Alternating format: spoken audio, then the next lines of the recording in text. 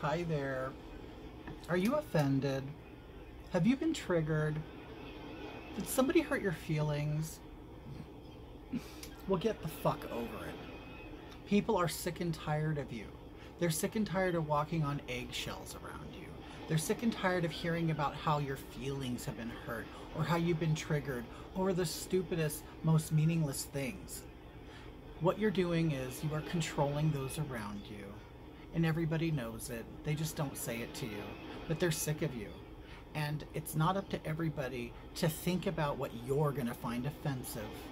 If you're offended, so what? You're allowed to be offended. But it's up to you to be a strong person and to get over it. So why don't you work on that the next time you're offended by something, or somebody triggers you, or somebody gives you a microaggression or whatever. Tough shit. That's life. No one owes you anything. Get over yourselves.